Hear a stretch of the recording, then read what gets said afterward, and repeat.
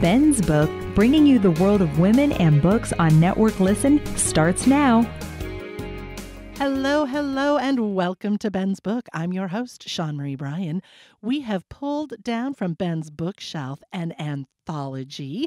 We don't often see a lot of anthologies on Ben's Book, and it's called, are you ready for this fun title? Jessie's ready. Jessie can't wait. We are going to discuss Lesbians on the Loose, Crime Writers on the Lam. And to join me in this discussion are one L'Oreal Lake, woo, and one Jessie Chandler, dun dun dun. If you want to learn more about Lori Lake and Jessie Chandler, they each have websites, l'oreallake.com and jessiechandler.com. Today, we're all about this anthology. Tell me, you esteemed editors, what inspired you? What brought you together to make this anthology happen? We like mysteries. And we like mystery writers. And we like mystery writers altogether. And we like short stories, which you don't see very many of. And we like long stories too, but since we don't see short stories, we decided to put them all in a big book. Nice. So we've got a big book. It's an anthology. It's not that big. Don't be intimidated. Get this book. It's on Amazon, yes. Right? Is it on your websites as well? No, but it's on Barnes & Noble and Kobo and, various other places have picked it up to sell it in both print and ebook. So you should be able to find this wherever you shop for a book. And if it isn't there, ask for it and they can order it. So the two of you got together and you decided this was a book that was needed. Are there not many mystery anthologies out there? There really aren't. And so we thought we might try and correct that problem. Well, there are some, but they're not lesbian-oriented. And so we wanted ones that had lesbian heroes and spies and various other sundry crazy people doing crime and that sort of thing. People just like us. People just like you. Speaking of people, how did you put a call for submissions? Did you call up all of your favorite writers and say, hey, give me a story? How did it come to be that you assembled this cast of characters within this book? We asked around mostly. Jessie, you found a couple of people, and I basically found the rest. At the Golden Crown Literary Convention, I talked to several people, and so we ended up with 15 authors, including Jessie and me, so 13 other people who are really very good authors. Well, should I just tell who all the authors are? Okay. Absolutely. Hold on, we're going to come back. But yeah, no, absolutely. Let's do the roll call. Andi Marquette. Carson Tate. Elizabeth Sims. Jen Wright. Me, Jessie Chandler. J.M. Redman. Kate McLaughlin. Catherine V. Forrest. Linda M. Vogt. And then me. L'Oreal Lake. Lynn Ames. Sandra DeHelen. Sue Hardesty. S.Y. Thompson. And V.K. Powell. Who is last but not least. Last but not least, that is quite the array of authors, and some of them who write more than mysteries. But for the most part, these are some really premier lesbian mystery writers, and a really impressive compilation. You've got Catherine V. Forrest and Sue Hardesty, who have really just been pioneers and champions and putting this together on both ends of the spectrum. You've got some new people in there that have just started to publish and just started to write. Oh my gosh, yeah. So Linda M. Vogt, was this her first publication? After she wrote one novel, so she's the one person who really has just embarked on a career. Everybody else has multiple novels, three or more. Yes, that is correct. Jessie is our fact finder. That's fantastic. But what I also like about this is that there are some people on here, even though they're really prominent as lesbian mystery writers or lesbian authors in general, you don't get to see them as much. They don't necessarily get profiled or spotlighted, if that makes sense. I love that J.M. Redman is on there. I think that we take for granted that she's always just going to be there in writing. And instead of celebrating her whenever she does do something, hold on one second. Lori's got something to say on that. Well, I just have to reiterate what a wonderful writer that J.M. Redman is. And people know her as being somewhat funny, but also really serious in her Mickey Knight series. However, the story in this collection is called The Curious Case of the Disappearing Dildos. That sounds fantastic. And if that isn't a reason for you to buy the book, there is nothing else that can top that. Well, maybe there's something else that could top that. Or bottom it. Whoa, now we're talking. Which way do you wear your bandana? Okay, so you've got J.M. Redman, you've got Catherine Forrest. Oh my gosh, Elizabeth Sims. Should we talk about Elizabeth Sims? Let's talk Elizabeth. Elizabeth is fantastic. She's a great writer, and she has been a real champion for lesbian writers, including writing a Writer's Digest series for years. So she's great. What I know and love about Elizabeth Sims, and I don't know her as the two of you know her, I only know of her work, her craft, if we're being lofty, is that she's not afraid to put in the real gritty characters. She's not afraid to be real, to show a bad influence, at least every now and then. And I really like that. She's got that sort of off-the-cuff noir, but modern day like combination that's really fantastic. You mean bad girls, bitches, and bamboozlers? Yes, but I could not say it nearly as well as you could. That was fantastic. You want to do that again? No. I do mean that. I mean that entirely. Also, I enjoy that Andi Marquette is in here. Does a great job of really capturing exactly how moments feel with how she paints a story and how she incorporates the ambiance of that. I would agree. She's it's an 80s kickback, and the little details that she adds in make it so real and so much fun. Plus, the character in Andi's story is, I think, around 16 or 17. So it's almost kind of a young adult story in a way, but with a kind of adult twist to it. So that's a very good story. Also, I wanted to point out maybe my only bit of inside information with this anthology is that Kate McLaughlin's story, the main character, Beatrice, is also in her novel, 10 Little Lesbians. So you get to see this other side of Beatrice. If you've read 10 Little Lesbians, you get to see another side of her, or more of her, let's say, like a little more in depth in this story. Did you guys know that? I did. There's kind of a double dose of mystery in this compact story that she wrote called Seasons of Deception. Not only is there a mystery that has to do with the neighbor who's disappeared and she's worried about him, and Beatrice is a judge, and so she's all about law and right and wrong and so forth. But there's also some personal mystery that gets revealed that's really cool. I don't want to do a spoiler, so I can't tell you anything about it. You just have to trust that it's really cool. Nice. And you're also super hip, man. You've got Lynn Ames and Carson Tate. Well, and Carson just won the Alice B. Award for her body of work because she's got a lot of stuff that she has written, some great novels, great thrillers, romantic intrigue, all kinds of good stuff. She's just really well thought of, and so the Alice B. people have given her that award. Right. And just a while, because it got brought up, Alice B., can you tell us if that's for a body of work, not just a single volume? Is that correct? There's multiple things, I think. Well, there's actually two, if you can want to call that multiple. 2 times 1, that's a multiple. So, sure. In Jessie Speak, absolutely. Yeah, absolutely. There's the Alice B. medal, which comes with a $500 gift and a really cool medal that's engraved with your name. And then there's also the Lavender Certificate, which is for debut authors who have put out a book that's really great. And the Alice B. ladies, a group of, nobody knows who they are. In fact, I've never met any but one of them, and I administer it for them and send out messages and try to help them find everybody. And so I don't know who all these little old ladies are, I think, that read. I only know is they live in Arizona somewhere, and if anyone wants to go on some kind of a sleuthing trip with me to track them down, then let me know.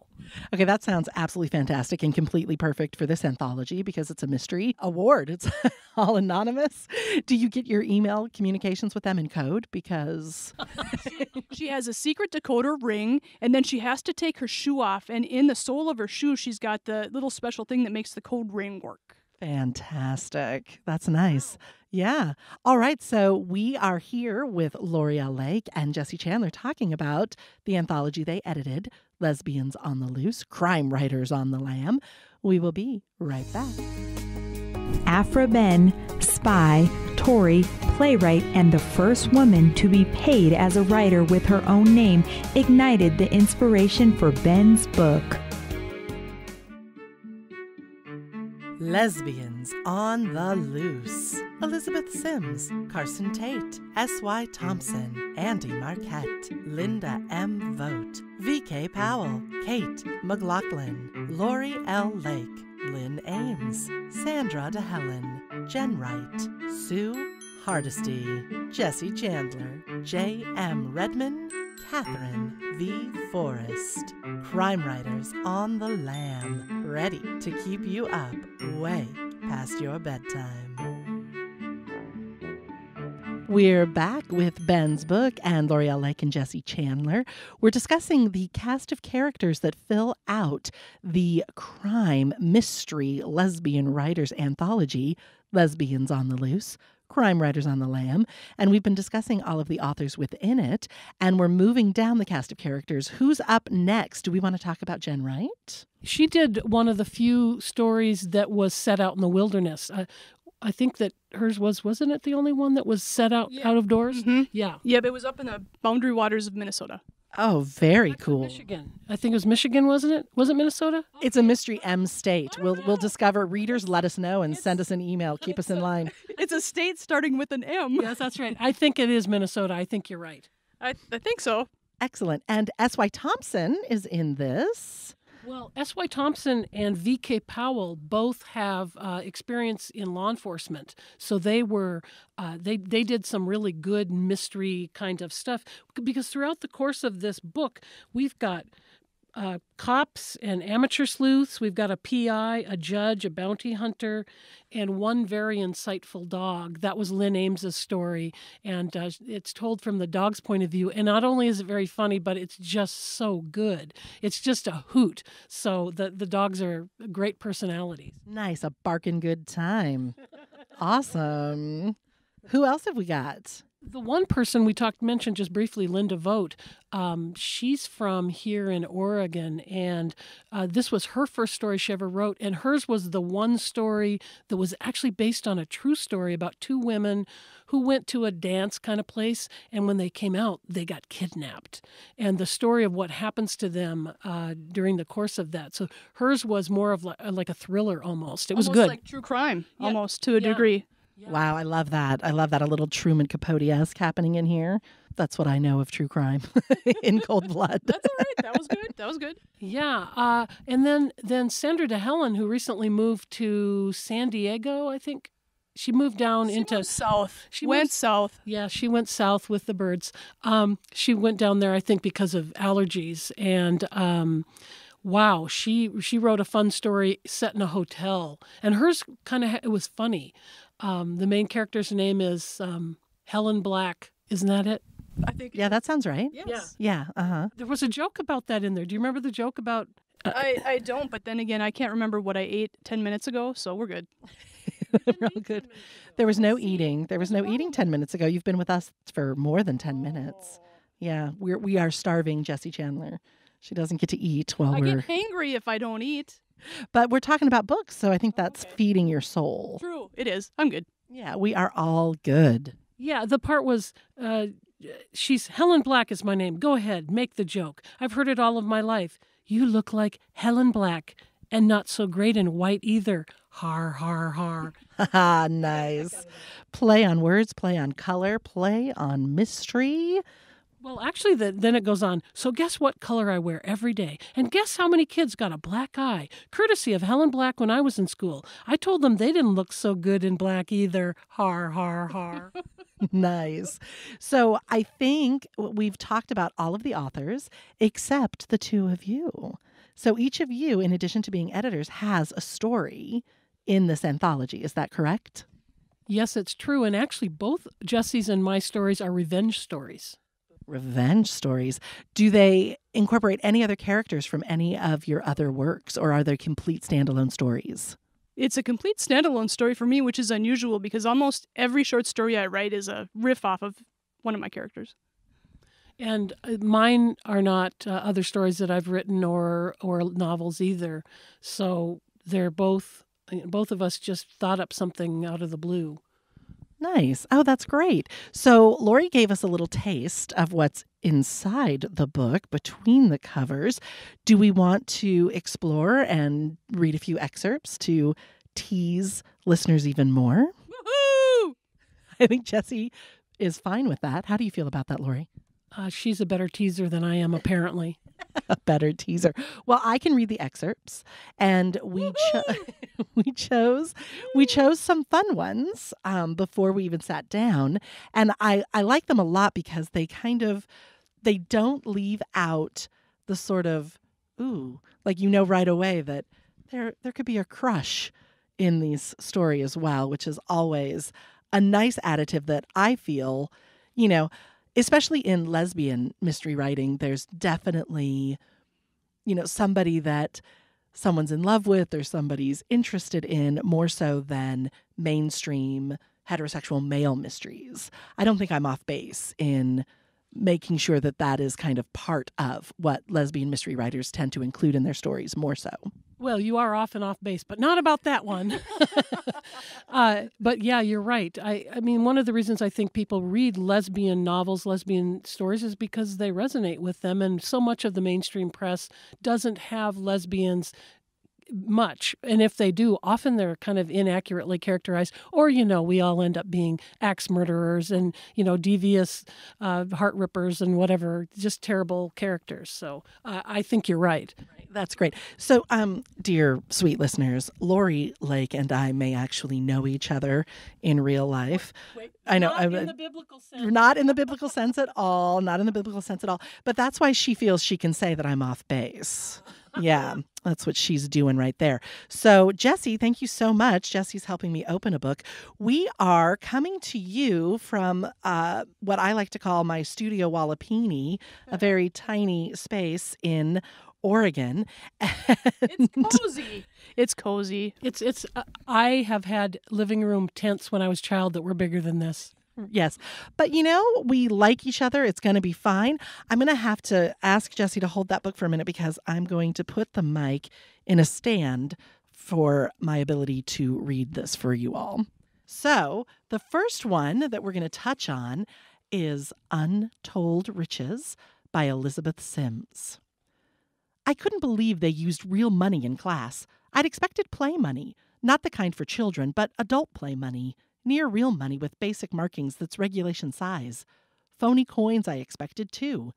But there we were, a dozen brand new teller trainees up to our elbows in the real thing, $10,000 of it.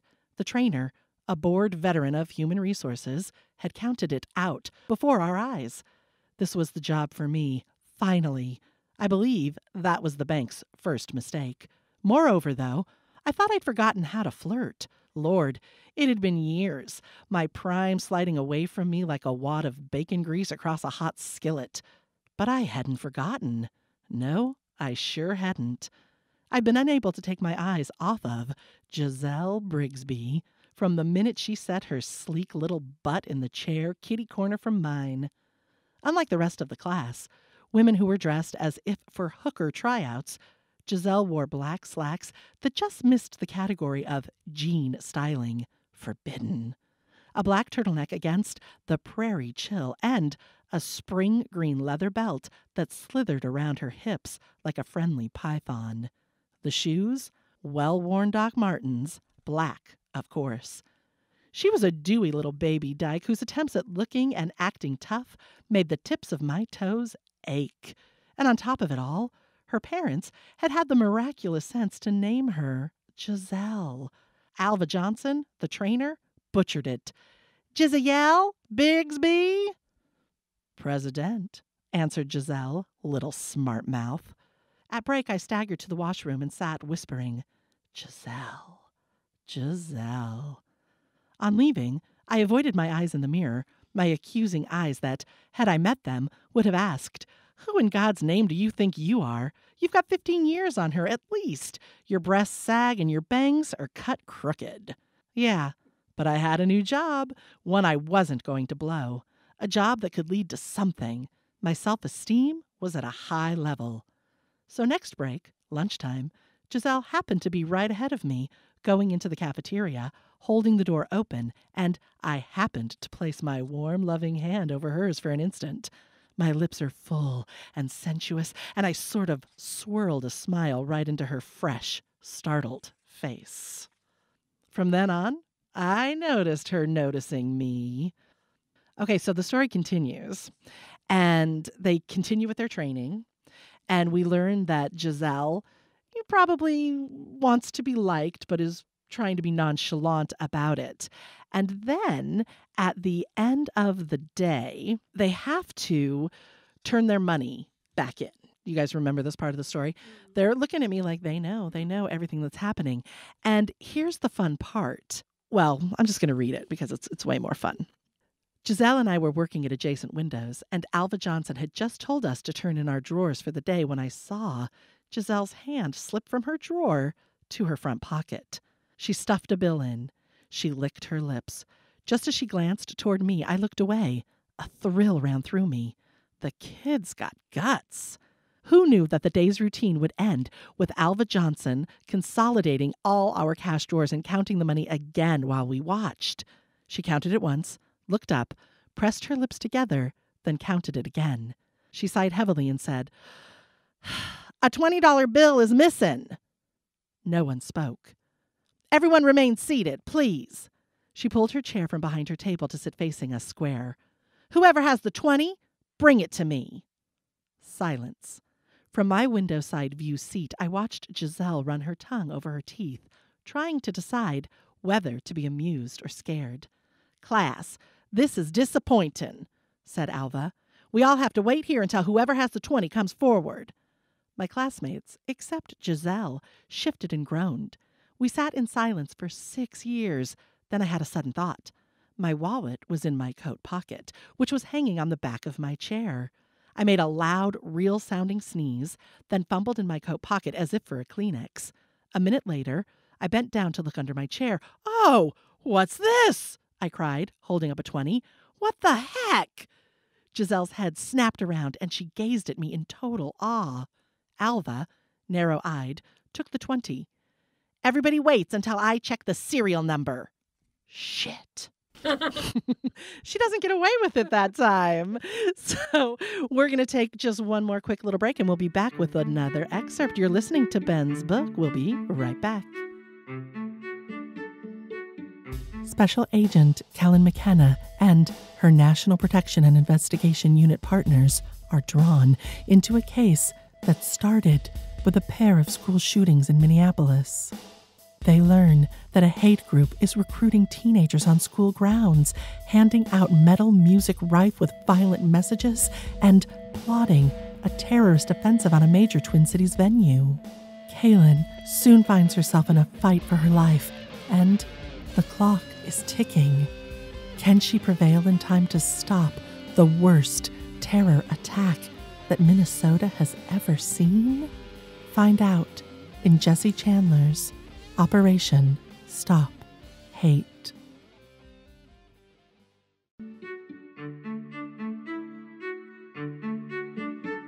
Welcome back to Ben's Book. Boy, I wish you all could be in the tight little studio with us to see how Jessie Chandler just turned a microphone into kind of a weapon. I'm not really sure what that was, but we're here and we are inside Lesbians on the Loose. Inside, yes. Crime Writers on the Lam. Last segment, we read through a little bit of Elizabeth Sims' story. Now we're going to pick up into Andi Marquette's story, which is set in the 80s, as we mentioned before. And she does a really, really great job of painting the picture very early on in the story with the main character's friend, Fred, who's kind of going through a Simon Le Bon stage. So those of you old enough to know Duran Duran, I'm sure already feel what Fred might be going through at this moment. Lori's facial expressions right now tell me that she is so in the know of this, and she's looking at me very suspiciously. I never liked Duran Duran, sorry to say. Oh, my good. Oh, contention in the ranks within the words. And you were crying when David Bowie died, and I never liked him all that much either. So, it's just different strokes for different folks. I actually cried more so for Alan Rickman. David Bowie, that's controversial, especially for women. Like, he was not so nice to us for a while. But Alan Rickman was so good in Die Hard as Hans Gruber. Yes. And in Anthony Minghella's wonderful script that they turned into a movie, Truly, Madly, Deeply, really, really fantastic. Okay, so Ben's book, going into pop culture there. At least we found a place where we could agree, Lori. Yes, that's true. Yes. Okay. It's all about coming together when we're talking about lesbian mystery writers, right, Jessie? Yeah. Jesse's like, I'm staying neutral. Okay, so sadly, Andi Marquette's story does tell some truths of a little bit of bullying and bordering on, or definitely really close to bordering on gay bashing. And we're going to pick up in the story a little bit after there's been a slight altercation with some of the icky poos, or maybe the popular set of the school who has taunted and slightly assaulted Fred. Slightly? Okay. I'm trying to leave some mystery here, Jessie. And do you want to set this up? No. Okay. Well, she was doing a great job. So basically, luckily, we get through the altercation. A teacher comes out just in time, and our heroine kind of steps in as well and, was saving the day before the teacher got there. So that's really fantastic. And her name is Jo. You can't go wrong. The character named Jo. And right before the altercation, Fred was teasing Jo about having a crush on, no, I messed this up. Natty is the main character, and she has a crush on Jo. Still, you can't go wrong with either one of those names. So we're going to pick this up right as they've kind of had some nervous laughter to get through the unfortunate incident, which today they would file charges for. Okay? I think that pleases Jessie. Or kick him in the balls, as Jessie said. Yes. So we're picking it up right after that. And Fred is going off to class, and Natty is there looking after him. She watched him, since Josh was right down the hall leaning against a locker, but he was busy hanging all over. Natty stared a few more moments. Pam Howard? Pam was back with that jerk-off? Gag. She checked to make sure Fred had gotten past Josh, then went to class. Hey, Natty, Jo said as Natty approached the door to the biology classroom. She was leaning against the wall, holding her books in front, flat against her chest. She wore her basic Jo uniform, as Natty categorized it, loose jeans pegged at the ankles above her black high-top chucks, and a light blue T-shirt rolled up at the sleeves. She also wore a men's black vest over her shirt, which added to her boyish look, but in a good way. She'd started streaking her dark hair blonde in the front, which only made her cuter. Hi, Natty hoped she sounded calm and cool. Got a sec? Jo pushed off the wall. Yeah. Oh my God. Jo stepped away from the doorway and the students filing in. She moved closer and lowered her voice. My mom's best show dog was stolen. I know, I heard. I'm really sorry. So do you think you could help find him? I mean, if you want to. I wouldn't want you to get in trouble or anything. Natty stared at her. I mean, after the last time you solved something, I wasn't sure I should ask, but you're really good at finding stuff, so yes, she said, and immediately regretted it, but only a little. Her dad didn't have to know. Jo grinned. Really? Awesome. Could you come over after school today? Natty had never been inside Jo's house, and the thought made her nervous, but giddy, too.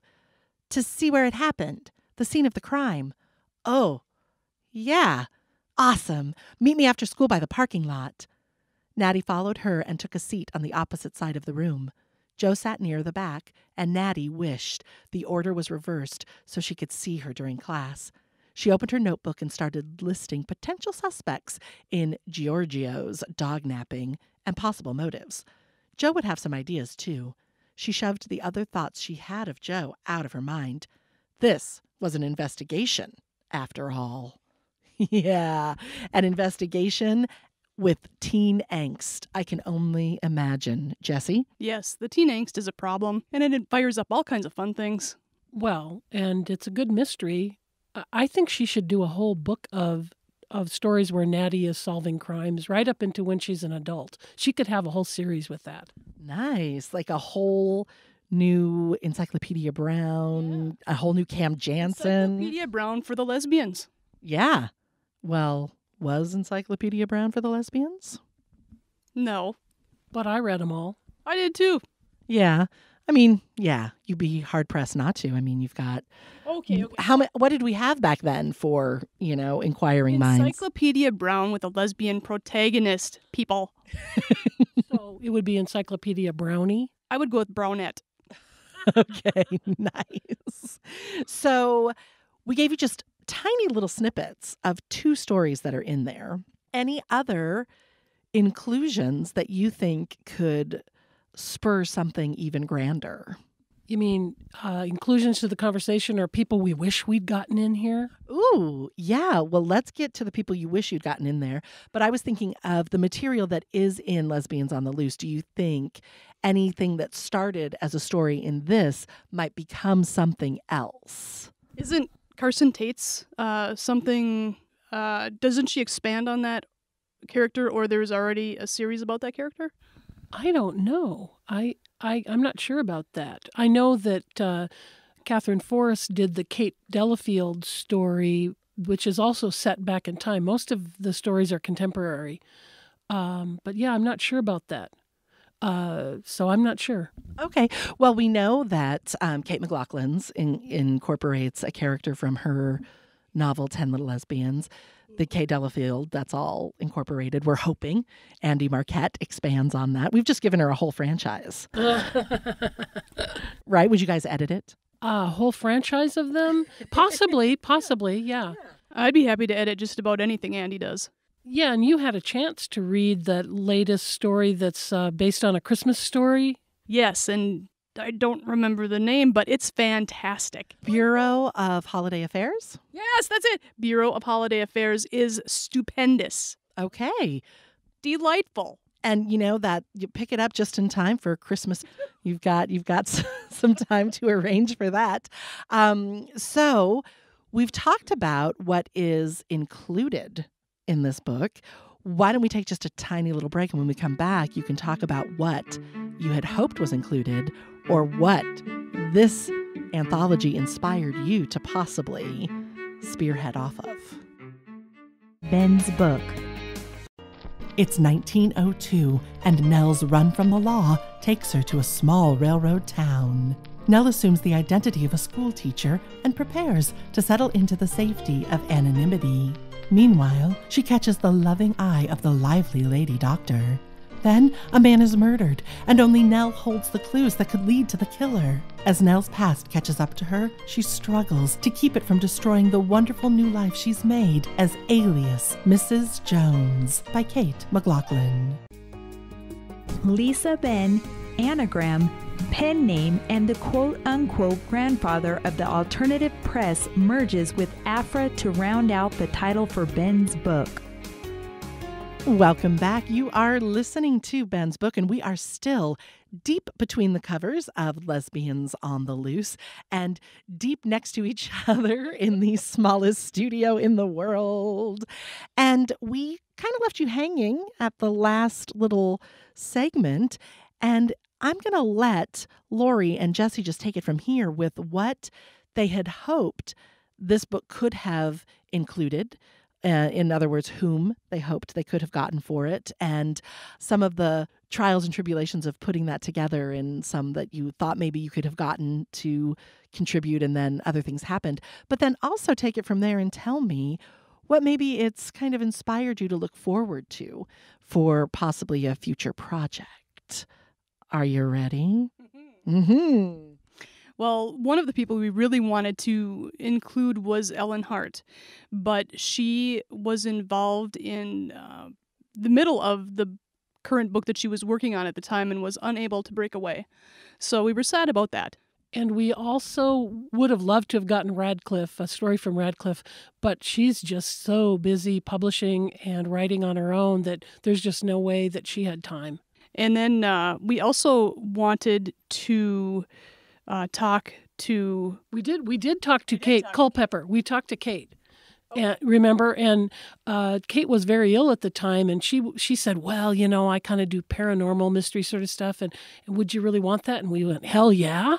And but then she fell ill and contacted me later and said, I don't have the energy or time, and then Kate died. So we really wish we would have had a story from her, you know, the penultimate story of her career, but she wasn't able to do it for us. But otherwise, I mean, we got some good people who are really excellent writers, and they have been most generous with their storylines and their sense of humor, and it was great to edit that.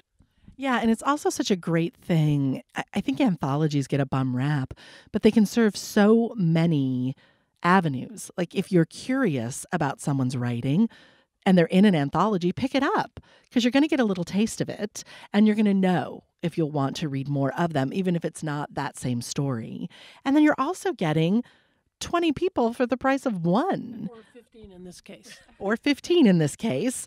But we've added the spirit of some more. So, you know, they were definitely there in the vision of the book and some really great people. Now, having said that, this is a great cast, you know, of authors and everything like that. And it's not your only anthology. Did it inspire you to do more anthologies? Well, one of the things Jessie and I want to do down the road is one that's a humor anthology, and she recently wrote a story for submission to an anthology like that, and it got rejected, and it's a great story, so you know, it could kick off a whole anthology there. It was just rejected because there wasn't enough humor in it, so... Well, we can punch that up a little bit. You know, sometimes dry humor gets mistaken for not being humorous, so I'm sorry that they weren't maybe able to see that there was more humor in it perhaps than they could tell. It worked out just fine. The story morphed into something different, and it is being used as a vehicle for garnering some donations for a good cause. Oh, well, that's nice. Oh, I like that. That's awesome. So that particular publisher took it and ran with it in a different direction, and I think it worked out fine. Okay, that's great. And that's kind of what we're talking about. Like when you have these projects and then they come to fruition and they're out there in the world, and then sometimes you're left with this lingering like, oh, well, I've done that. Now I could do this. Like I could move on with that. Lori, I think that happened for you, didn't it? Well, I really like anthologies and I like short stories, and there are so many good writers out there who you might not have ever heard of them before, but if you get an anthology, then you're introduced to that person. And I ran into Christopher Hawthorne Moss, who is a historical writer, and we met each other at the Great Romance meetup in Seattle a year and a half ago, and he had some great ideas for doing a history anthology, which we ultimately ended up calling Time's Rainbow, writing ourselves back into history. Actually, the first volume is American history, and the second one is world history. And we got some great stories from people that are all kinds of different time periods where we're writing gay and lesbian people into the storyline of history, but not in a boring way. It's really, really good fiction. It's everything from the Portland tunnels in the 1880s to a Civil War story, and there's a story set during the Salem witch trials, which Kate McLaughlin did for us, and just so many stories. I wrote about one of the civil rights leaders of the 1960s, Bayard Rustin, and it just turned into something that I'm going to be really proud of when we get it out. So I really like doing anthologies. I mean, you make no money on an anthology, really, but it's just worth it because it's so vital that we have short fiction for people to read as well as longer fiction. Right. We'll have to have you back to discuss that anthology because that's completely perfect with Ben's book, who is named after Aphra Behn and Lisa Behn. So two lesbian writers from our past. And this show honors them and their watershed ways for women writers. It just so happens that they both had leanings in that way. Woohoo! So, Jessie, other than writing that story and morphing into something even grander, which is totally cool, do you see including things in anthologies in the future? Or was this like, whoa, that was a lot of work. I'm not sure anthologies are my ticket. Well, I'm not really a short story writer, but I have contributed to a few short story anthologies in the past, and I've got another couple coming up. And, depending on what it is, I won't say no, but depending on what it is, I may. Okay. It's a mystery. Everything's a mystery where Jessie Chandler's concerned. So, Lesbians on the Loose, Crime Writers on the Lam, that's what we've been discussing. We didn't really want to discuss all of the stories because we want you to read them. They're short stories and we don't want to give away too much of them. We want you to run out and buy this book. As Lori mentioned earlier, it's on Amazon, Barnes & Noble, Kobo, and is it on Bella? Yes, I'm sorry I forgot. I'm very sorry I forgot Bella. Bella's been really supportive with all of Jessie's and my work, and they sell the hard copy, print copy, and also an ebook version of the book. So yeah, that would be my first choice of place to buy it, would be at Bella. Nice. Yeah, do that, everybody. Go, because that's where a lot of the authors, it's a home base for them, at least for distribution. So let's keep it where it counts, where we can give a little something back, right? Bella. Oh, yeah, I'm not prejudiced or biased or anything, but Jessie has just become a Bella author. So, well... Bella. And a cheerleader, or at least a chanter. That's fantastic. I love it. So you can get this, and this anthology could take on a life all its own. You never know what else could happen with this anthology with all of that might behind it. Maybe women's studies programs or genre programs for writing all across the country in different colleges might want to buy this book. If you know anybody like that, it would be great if we sold it in packs of them. Right. Let's get it into curriculum. Yeah, that would be fantastic. And again, if you just want to learn more about Lori Lake and Jessie Chandler, go to their websites. They're so easy. They're their names. JessieChandler.com, LoriLLake.com. Any final words? Don't go to LoriLake.com because she is a Georgia real estate lady, and she's very good about forwarding my mail to me that has come to her, but it must be irritating. So go to Lori L. Lake. Excellent. Lori L. Lake, the triple L. She's a triple threat, folks. LoriLLake.com, JessieChandler.com. Jessie, any final words? Just thank you for the airtime and the fun time and the laugh time and the hard chair I'm sitting in. In the very short chair. Jessie is sitting in a chair that's about 12 inches off the ground, and she's sitting much lower than Shawn Marie and I are. I know. We can feel kind of regal. Yeah, it's a Jessie sandwich, too, because that's the way we're keeping warm in this cool little studio. Right. In Oregon, chilly Oregon. Thank you so much. You have been listening to Ben's Book. You have been listening to Network Listen's Ben's Book. Want to join the discussion? Drop us a line to words@networklisten.com.